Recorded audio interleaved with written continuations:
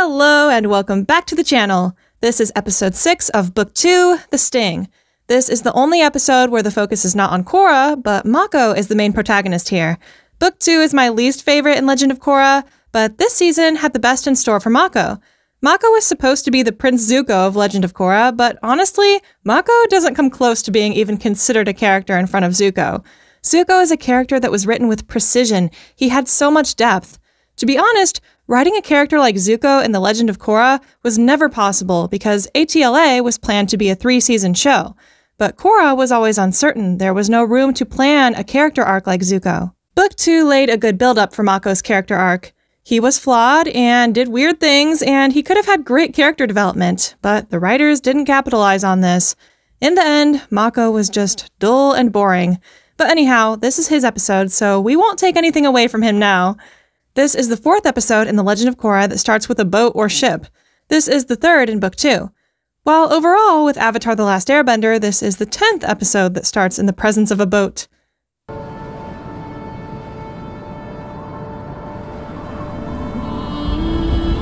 They fenced the area around the portal and set up camp really fast.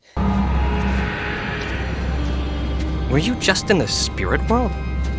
Never mind that. When Unalaq came from the spirit world, he probably met Vaatu and discussed their future plans. I have some theories that suggested that Unalaq wasn't that bad, and whatever he said about the spirits was true when he met Vaatu. Vaatu persuaded him to be bad.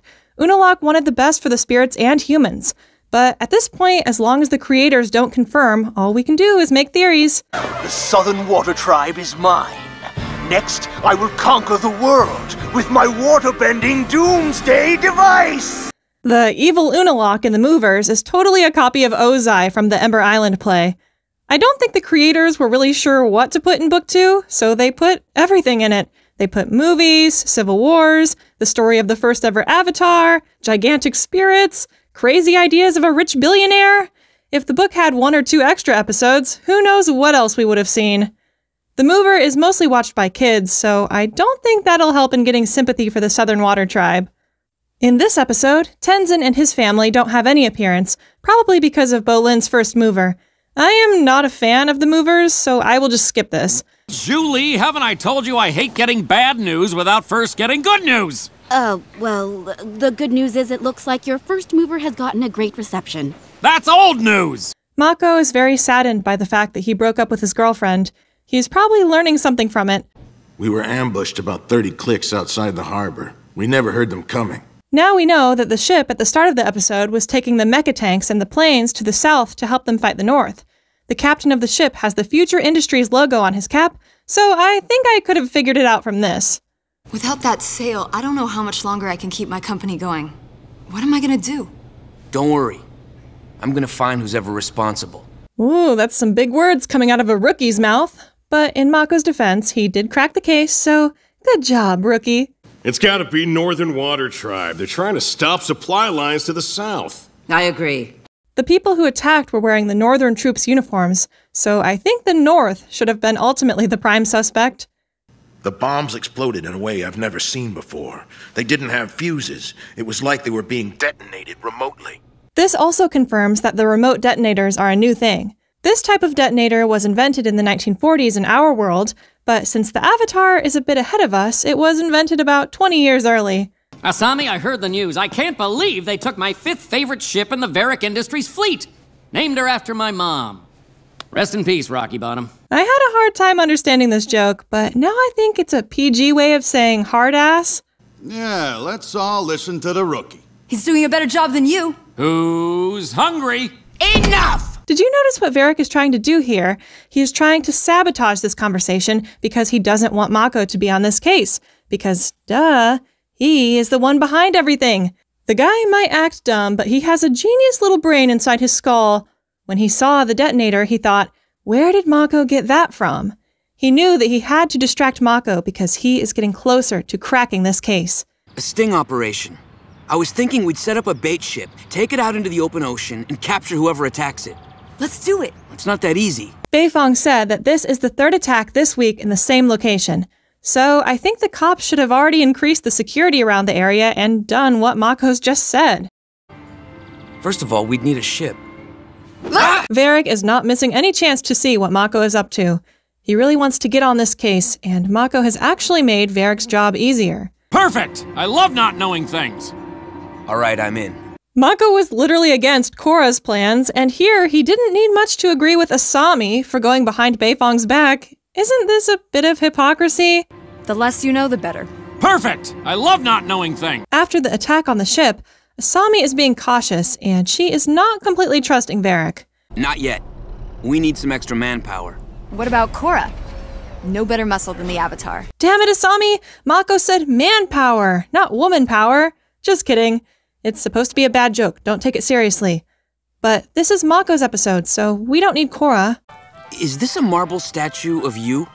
It's also a hat rack. So Bolin is the first one of the new Team Avatar to get his statue, although it's the statue of Nuktuk, hero of the South. Still counts. I remember seeing the original storyboard of this scene where Bolin was shirtless. I don't know why they changed it. You need my help. I don't know. I'm kinda busy. The scene is also meant to present how people change when they become superstars. It didn't take too long for Bolin to show a spoiled star attitude.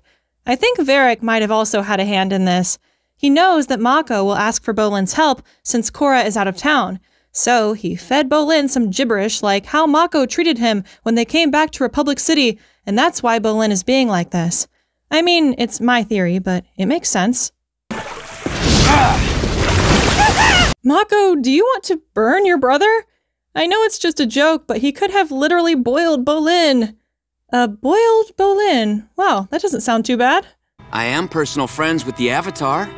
I might be able to convince her to give Shady Shin his bending back. After what you did to Korra, I don't think you are convincing her to do anything. I've got vehicles, all brand new and top of the line. Who can say no to brand new cars? The flag here looks like it's just waving in the air, and the pole also looks shorter when compared to this shot. You broke up? When? Why didn't you tell me? Because you don't have to know everything. Plus, Mako is still processing it. Your girlfriend's about to die, and instead of untying her, you kiss her. Wait a minute! Maybe that will work! Yes! It's genius! So, this is how the weird scenes that make no sense in the movies come to life. And that's why they call me Two-Toed Pig. Because you have 2 extra toes. That's right.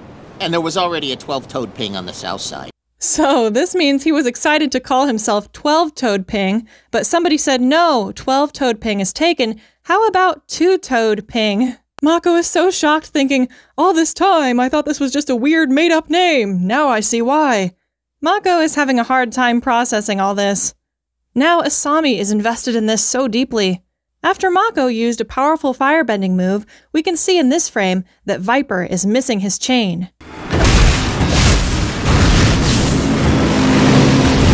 Mako's firebending technique is very disciplined. He mostly remains still and doesn't lose his balance. Shady Shin doesn't have a beard in this frame. He is very efficient. He managed to shave his beard while driving. The reaction of Asami is captured really nicely here, from the hair physics and her reactions as she drops down. The ships are actually really far from one another, but when Asami gets near them, they were literally crossing each other. It looks like Asami took a U-turn and waited so the ships will get closer. It wasn't shown on screen, but I think this is what happened by the looks of it. Asami has great driving skills, as she was confident in herself that she could make it. It's not something she is praised for a lot. In this scene, if we zoom in, we can see that the third guy that is sitting in the back seat is wearing a blue top, but it's actually Two-Toed Ping who is wearing a black top.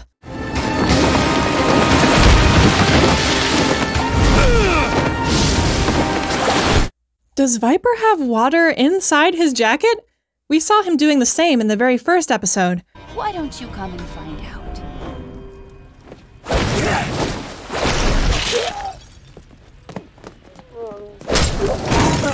We can see a strap around Viper's chest. I guess it's some kind of a water pouch, and I think it's genius. Mako's technique helps him keep balance without needing any foot movement, so he is always in a good position to attack. His fighting style is mostly a mix of boxing and karate. Maybe they didn't have time to hit them all. You don't understand. Everything I had was in here. We have to search the place for evidence. If we can find a lead. Mako in this situation might feel that he is the reason why all this happened. because the sting operation was his idea, and he was the one who asked the Triple Threat Triad for help. He also sees this as a failure, because this was his chance to prove himself as a cop. It's a difficult situation for Mako. So the love triangle is back, and it was also doomed again very quickly.